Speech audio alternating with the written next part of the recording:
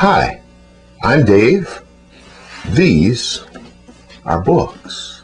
The complete title of this book is American Sniper, the autobiography of the most lethal sniper in U.S. military history. The author is Navy SEAL Chris Kyle with Scott McEwen and Jim DeFelice. The primary author was awarded 2 Silver Stars, 5 Bronze Stars with Valor, 1 Navy and Marine Corps Commendation Award, and 2 Navy and Marine Corps Achievement Medals during his active duty service.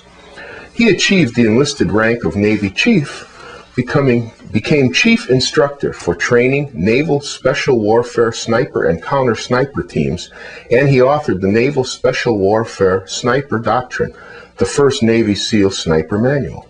He is a Texan and is a good guy to have on your side. This book is easy to read. It's fun to read too. The author tells us early on, I've always thought that if you want to know what life as a SEAL is like, you should go get your own trident, earn our medal, the symbol of who we are. Go through the training, make the sacrifices, physical and mental. That's the only way you'll know. But he also acknowledges that as it became clear that other people were going to write books about him, he'd better get it on paper the way it happened. In this book, Mr. Kyle gives frequent translations from his Texas Southern talk for "you Yankees," which, I have to say, were helpful. Chief Kyle shares with us the most valuable piece of advice his dad ever gave him. I don't care how much money you get, it's not worth it if you're not happy. Put another way, do what you like in life. I was happy to find that Navy SEAL Chris Kyle had good things to say about the Marine Corps. Quote, in my experience, Marines are gung-ho no matter what. They are badass, hard-charging mothers. Unquote. Happy to share the spotlight with others, an enlightened viewpoint in my opinion.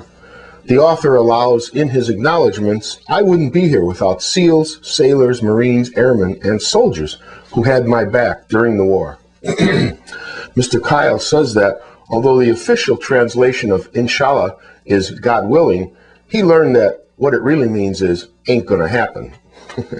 At one point, Chris Kyle states, it's better to ask forgiveness than permission.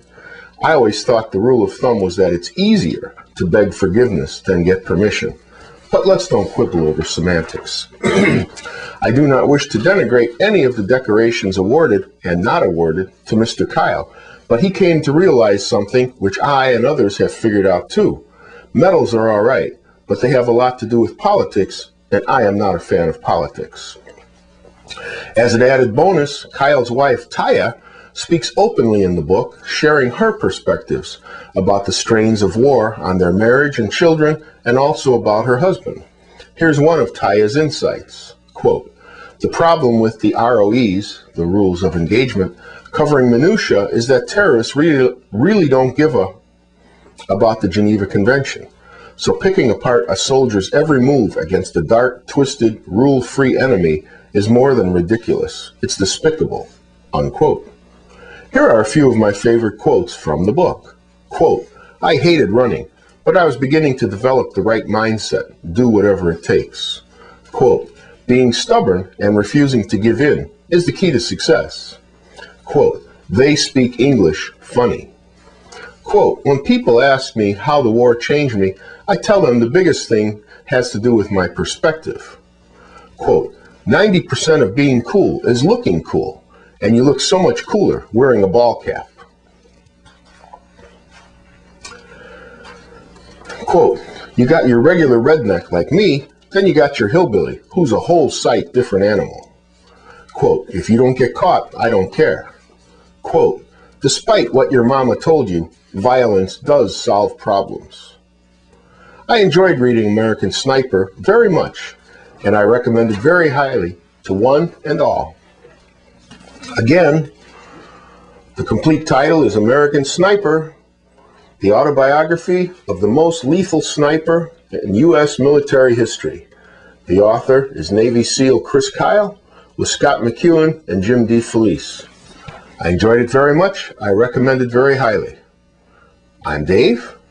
These are books.